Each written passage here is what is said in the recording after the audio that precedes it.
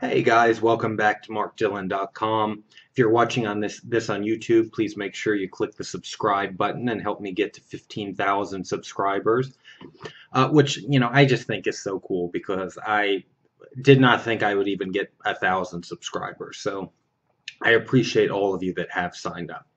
So on to today's question, which I think it's pretty interesting because I think probably a lot of gay men have felt this at some point. And it's from Jamie. He says, "Hey Mark, hope you're doing well. My question is, do you think it's normal for a gay guy to think about having sex with a woman? I've never thought about girls sexually growing up, but lately I've been watching straight porn and sometimes fantasize about being with a woman. I'm 27, if that helps." All right, Jamie, I am doing well. Thank you for asking. I hope you are too. Yeah, I think what you've described is reasonably common. I don't like the word normal because very few. It's hard. That is such a relative term. I think it's better to talk about the frequency with which something happens rather than whether it's normal. I know in some ways that's arguing semantics, but I think normal has a kind of a connotation that if it's not normal, there's something wrong with it. So I'd rather use the word common. And yes, I do think what you've described is reasonably common. It could be caused by any number of things. I know a lot of gay men who watch straight porn for one reason or another. A lot of the gay guys that I've been friendly with have either been with women in the past or have thought about it. It could, and like I said, it could be caused by any number of things. I don't know you, so I can't psychoanalyze you. But more importantly, I'm not a psychoanalyst, so I would have no business doing that. But I have some theories. I think sometimes in a case like this, it could be the manifestation of I don't know, repressed sense of inferiority.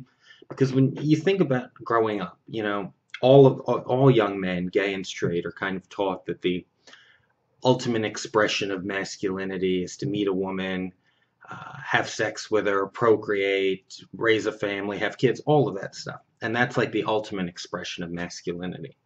So sometimes I think for gay guys, there's this constant lingering sense that somehow they're not living up to their masculine potential or what they should be as a man. And these kind of feelings could arise because of that. At least that's my opinion. Or it could have absolutely nothing to do with that, and you could just be curious. And I think sexuality itself is an incredibly elastic thing, and I think most of us have the capability to be intimate with either sex.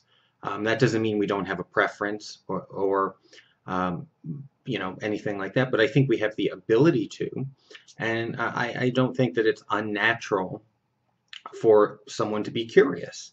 I mean, I think that our sexuality is something that very often we're taught that is not something that should be explored or any of that. So, I don't think that we tend to think of it as something that we're inherently curious about. But I can tell you with almost 100% certainty that everybody is curious sexually about something or someone. So I wouldn't worry about it too much. I don't think you should in any way be leading a double life. I don't think it would be right to know that you have an attraction to men or preferred attraction to men, and go meet some woman and lead her on, and so that you can hook up with her, or date her, or whatever.